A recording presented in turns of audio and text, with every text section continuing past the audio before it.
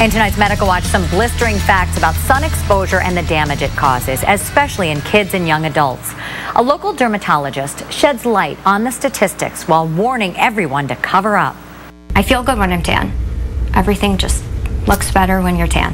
When 25-year-old Rachel Cohen isn't baking cookies at Manny's Deli in Chicago, she's baking her body in the sun, a habit she fell in love with in grade school. Starting like around 5th grade, it started where, you know, everyone always went away winter break, and when you came home, you had to be the darkest person. It was a competition, and I had to win. And I did. She may have crushed the competition with her killer tan, but now Rachel faces a new opponent, sun damage. I guess it's from burning my chest over and over again. And it was like when I was 23, woke up one morning and they were there. And it was sad. Sunspots, the first outward signs of sun damage. Did it change my habits? No. I hate to say it, but no. Still in the sun, you will always find me at the pool.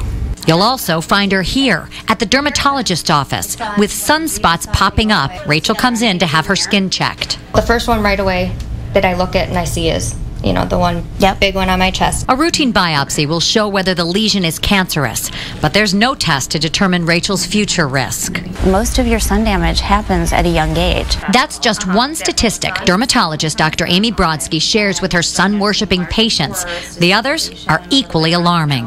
One blistering sunburn, which I told Rachel, can increase your risk of skin cancer by 50%. And just 5 sunburns alone can increase your risk of skin cancer by 50%. And it's alarming that 1 person dies of melanoma every hour, and people just don't realize that. It's not the most common form of skin cancer, but it is the deadliest. For women between the ages 25 and 30, it's the leading cause of cancer death. So before the age of 40, it's more likely to be women. And then after the age of 40, it's much more likely to be men.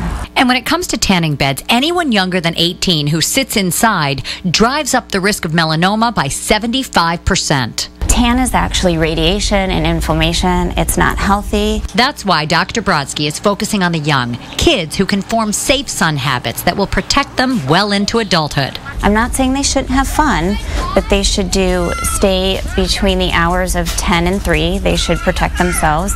They should reapply sunscreen every 2 hours. You're supposed to put on at least 2 ounces of sunscreen every 2 hours. That's 2 shot glass worth of sunscreen. They should wear hats. They should wear shirts. We need to change the image. We need to tell people that fair is beautiful. And if you are diagnosed with melanoma, doctors will tell you, unlike other cancers, there are no effective treatments. There is a great deal of study, though, and this weekend there's a fundraising effort for research. Join me in the Tebs Troops Miles for Melanoma race this Sunday at Montrose Harbor, where there will also be free skin screenings. All the information is on our webpage, WGNTV.com. Back to you.